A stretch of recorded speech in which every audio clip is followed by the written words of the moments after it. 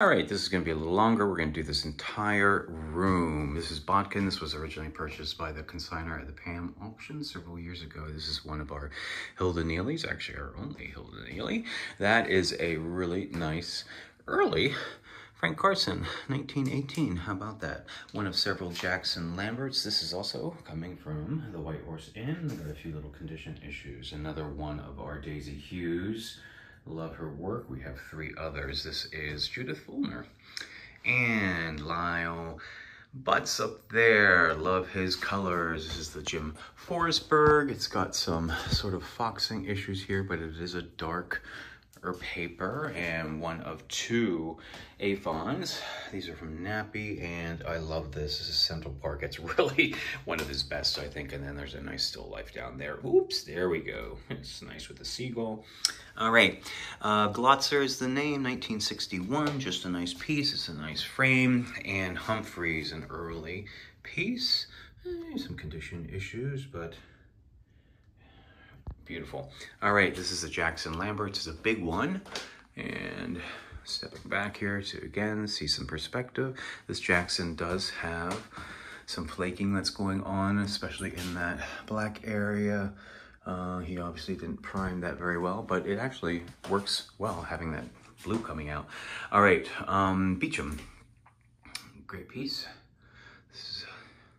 And I do apologize, I forget your name, but it's a nice piece. It's called The First House on the Pamet.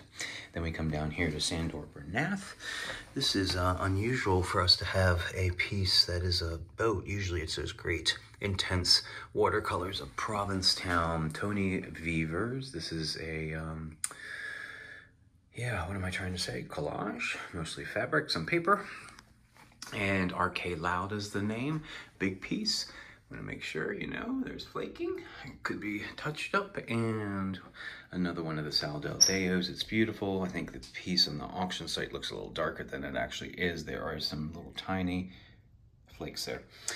All right, so we have Moore Smith. It's an early piece. Pretty. Okay, coming up here, Dorothy Lake Gregory. One of the nicer ones we have. Other two Vonderheights. Those are unsigned. Nas is the name. I forget your first, and I apologize.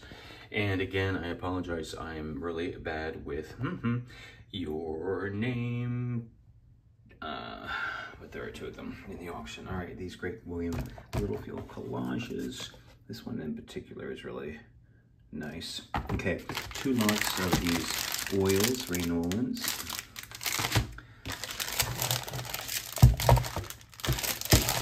And a lot of monoprints. Love that. Piece of cake. So somebody who wasn't in their right mind decided to spray paint these gold.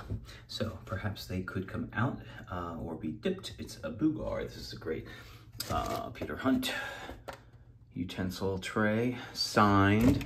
This does work. This is the Susan Baker light, and of course Susan Baker is married to Keith Holthouse, one of our great poets, and his poem down there. All right, that's coming over up there, Connie Black. And one of several John Hares. Can you tell I'm tired? And William Littlefield, it's an oil on paper. And Pam Hudson, I think is the right name. That's really nice. And then we have a photographic print of a piece that Lyle Butts did of Wellfleet. It's like a silver gelatin. And another John Hare, Back Air, Harold Walker.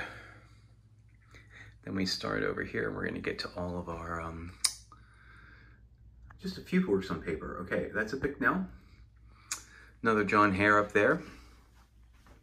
Got Michael Landis, and again, it is beautifully framed. Got all that reflection, apologies. George Elmer Brown print, Julian Levy, Arthur Cohen, hand-colored etching. Come down here to the John Gregory, and then an Adele, the other Landis, nice collage down here by William Littlefield. Gonna stop there and do one more, I think.